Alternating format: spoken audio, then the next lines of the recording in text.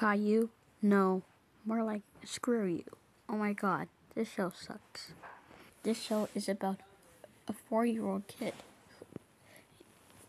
who has friends and they like to go on failure adventures. Caillou is nothing but a criminal and a crybaby. All he does is just complain, crying about little things like not going to the circus today. Rosie is one of the terrible persons everyone deals with. She cries about when she has a hot shower. She's the worst person, just like Caillou. Now, let's go on to the parents.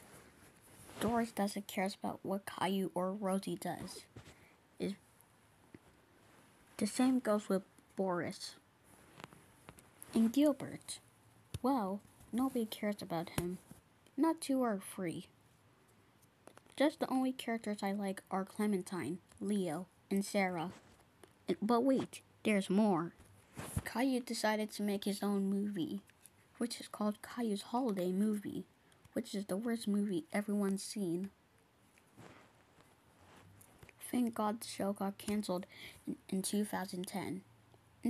And thank God the show got removed from PBS Kids and Teletoon in 2021.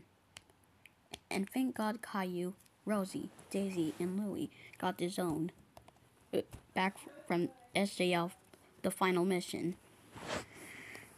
Since I have nothing else to say, screw Caillou. And screw Caillou's Holiday Movie.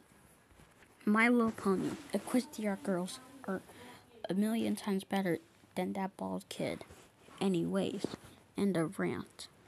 Next rant, Llama Llama.